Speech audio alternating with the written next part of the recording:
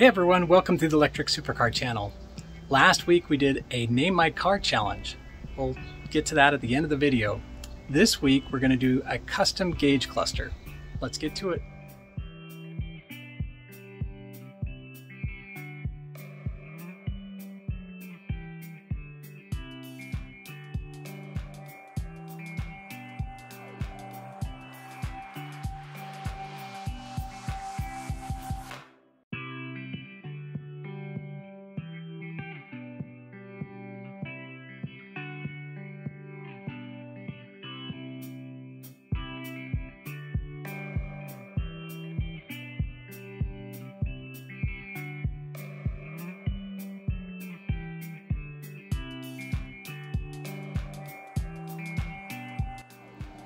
Alright, so I cut up some cardboard, got a general kind of shape or template, and what I'll do is from here I'll go ahead and probably make a mold, actually make a plug to make a mold from.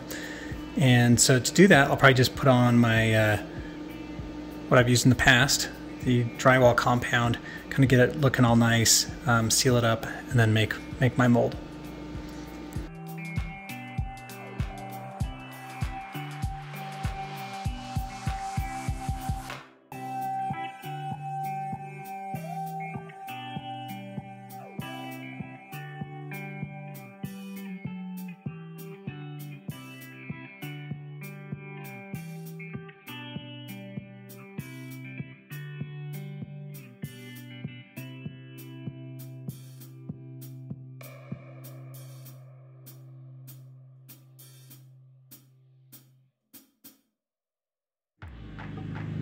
Alright, I just put the first layer on.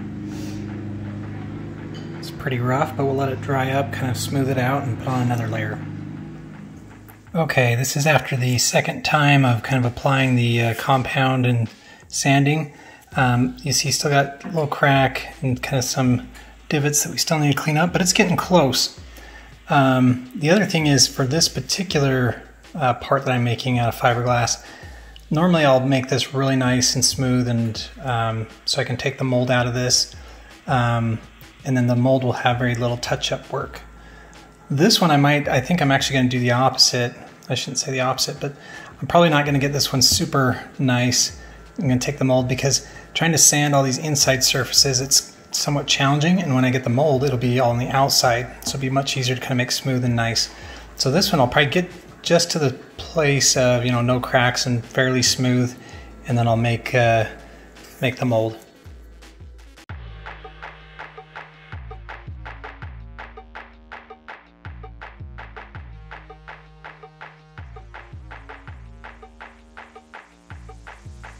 Okay, this is after the third go around. So again, I don't really have any cracks anymore. There's just kind of a few places that have just kind of little, I don't know, call them places to touch up. So I'm going to do it one more time, touch it up, sand it, and then I'll go ahead and seal it and start doing the fiberglass.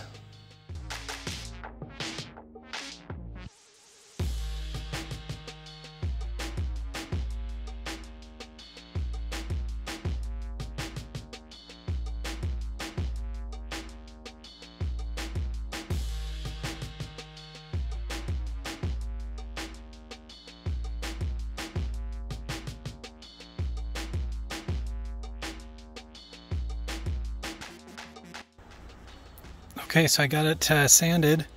I think it's pretty good. I think it's, again, probably good enough to start the mold from.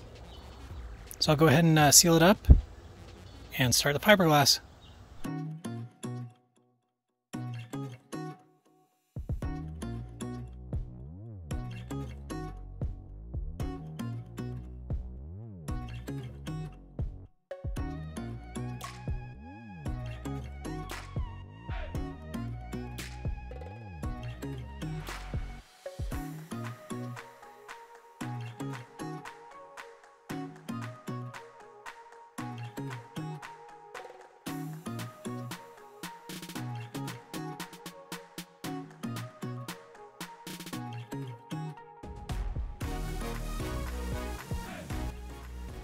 All right, so I cleaned it up, Then I put a couple layers of primer on. I figured that would stick best to the plug here. And then I did a couple layers of polyurethane. And now I'm just going to let it sit. It says wait 3 to 4 hours. And then I'll probably just do some light sanding just to kind of get it smooth so that it'll release.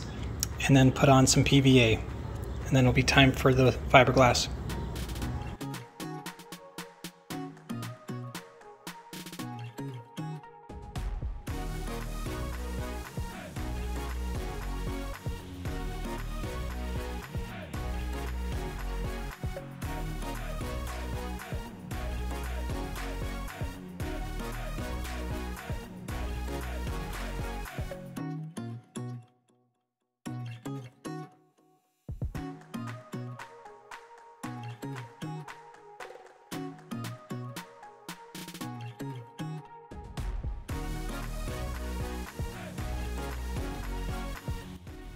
Alright, I got the fiberglass laid up. Let this cure. Probably just do it overnight and see if we can pop it off in the morning.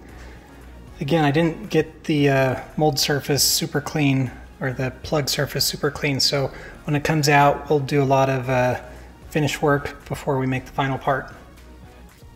Alright, so it's time to take the fiberglass out of the plug.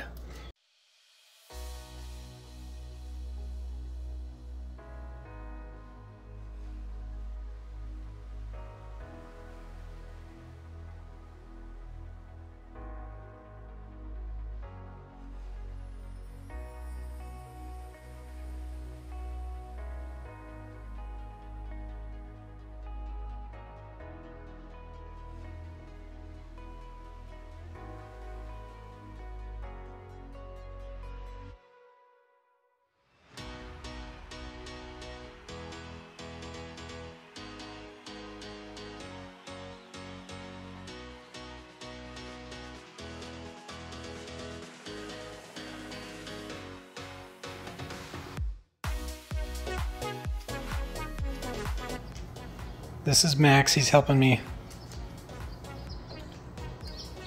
So, got the mold out. The plug didn't really survive. So the cardboard and drywall compound just wasn't sturdy enough, because basically it needs to flex, kind of pull out. The stuff did come off. It was kind of sticky. I don't know, I had to go after it with like a putty knife. But now what I'll do is I will go ahead and clean it up, sand it. I may even put some filler on it, you know, try and make it look as good as possible. And then we'll make the real part from this mold.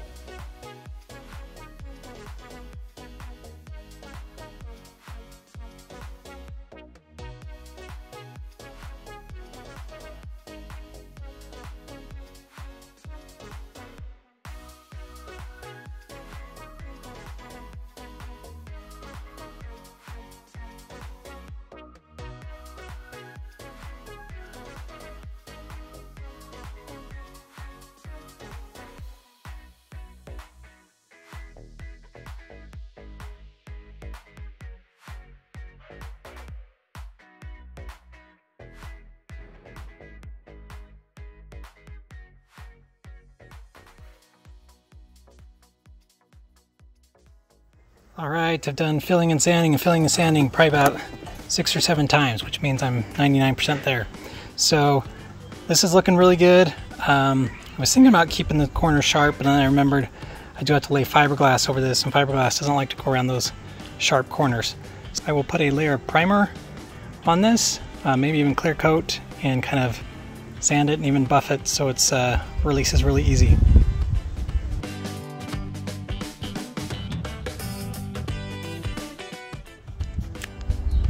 Alright, so I put a couple of layers of the primer on, and then one layer of the clear coat. I'm going to let that one set up and then do one more, and then I'll go after it with some finer and finer sandpaper until it's pretty polished.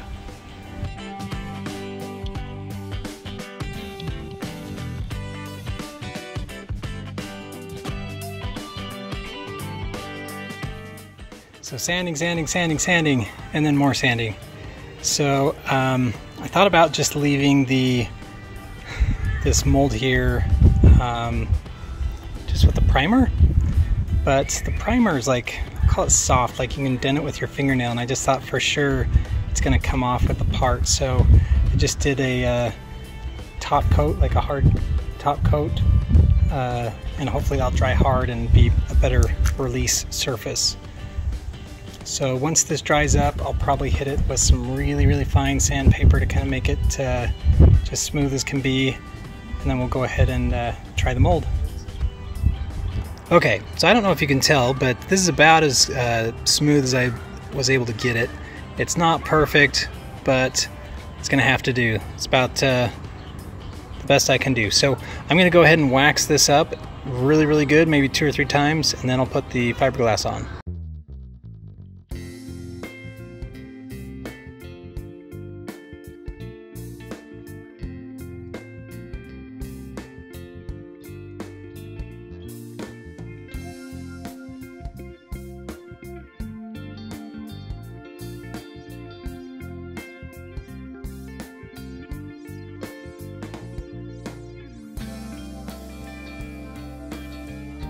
All right, did a coat of the gel coat. I think this is a bad and good thing. So it's like just not sticking. Like I put it on and it kind of just starts to come off. So I think that's good, meaning I think that my mold will release. But again, I want to get a nice solid gel coat layer. So I'm going to do a second layer.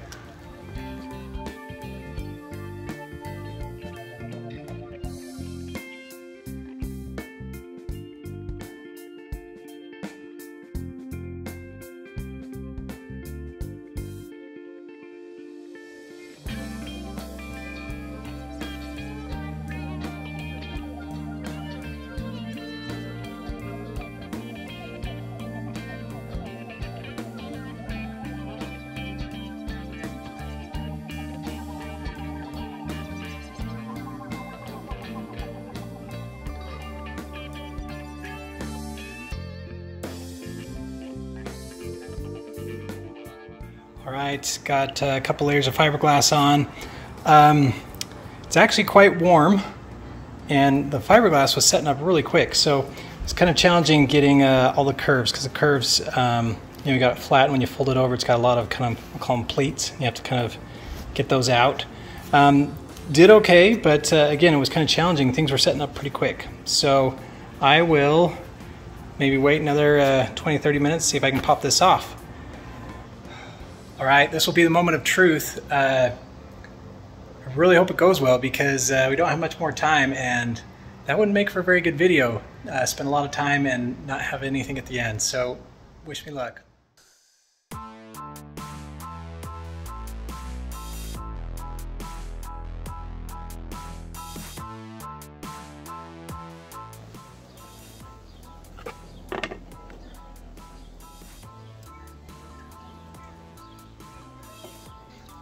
All right, this is what it looks like. This stuff is still kind of sticky, so I'll just see if I can wash it off, see what it looks like. Okay, I got it somewhat cleaned up. That's what it looks like. Like this bottom surface, it looks really good. The kind of the top and the side don't look as good. I think that was when the gel coat kind of wasn't sticking, and I had to go back with a second coat.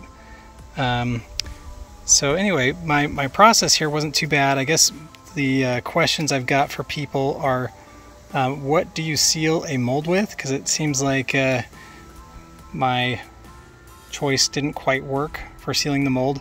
And then what do you use for a release agent? Because I've used PVA before, but that just never leaves a nice surface. And the wax, I don't know, seemed to be okay, but again, it tended to kind of, I don't even know what you call that, but kind of gelled up, made things sticky. So again, I'm thinking that my mold probably wasn't sealed good, and if there's a better release agent, I'd like to know. All right, I set the piece in place there. Looks pretty good. I probably should have thought about this before, but I'm gonna get this black. Probably should have used some black gel coat. All right, so for the dash, I've got neutral drive reverse. I've got brights, turn signals, got a battery light. So anyways, there's kind of 8 altogether. So I'm going to go ahead and map it out where I want things to be. All right, so for the dash display here, so this one will go, back behind. So basically it just kind of gives us room on either side. So I'll kind of sketch out what I'm thinking. Okay, so here's my thought for the dash here. This dashed line is kind of the outside here of the iPad. So I'm going to have it actually, again, the iPad is bigger than this opening. So I could either have the bottom hang out or the top. So basically I'm going to have the top part be out, so we won't see this top status bar, which should be fine. So that's kind of what it'll look like. I'm only going to have the opening be kind of like so. So I'm not going to show kind of these sides. And again, the top will kind of arc up and down over here. So that's kind of the thought for the iPad display. And again, this will be kind of back behind this. It'll just be kind of in place. So I'll cut there, around there, and down. And again, it'll just be kind of up against the back. For the other indicators, I'm just going to do drive, neutral, reverse, right turn signal. Here I've got brights, battery, my park indicator, and left turn signal. So that's the thought.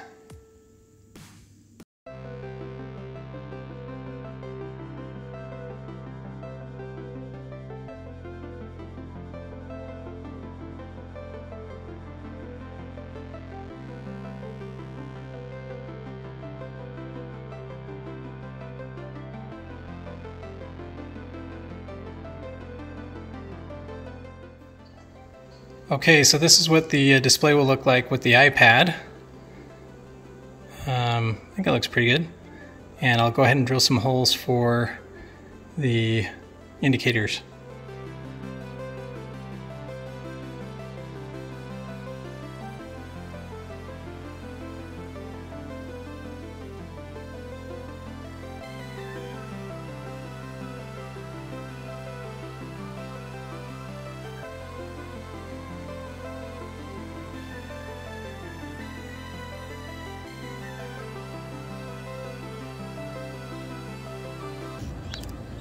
Alright, this is supposed to be matte paint. My thought is I didn't want a lot of reflection. Obviously this is right after I painted, so it's a little bit glossy, but again, I think it looks really good. So we'll let this dry up, and then I'll put kind of all the gauges and things in so we can see what it looks like. Okay, so things are kind of just set in place right now, but this is what the dash will look like. I got the car powered on, so we'll see if I can do a blinker here. So there's blinker, do brights, so brights. So that's switching into reverse, and then go back to neutral. That's what it looks like. All right, Name My Car Challenge. We had so many good entries, so many good ones. There were a couple that just really spoke to me, kind of made me think of the car. I'm actually going to put the top 4 in the comments. I want you to give the thumbs up to the ones you like. Whichever one gets the most thumbs up, that'll be the name. All right, some of the names that I really liked were Insane Bolt, Carmen Electra, Watson, and Voldemort. So let me know which one you like. All right, everybody, that does it for this week. See you next week.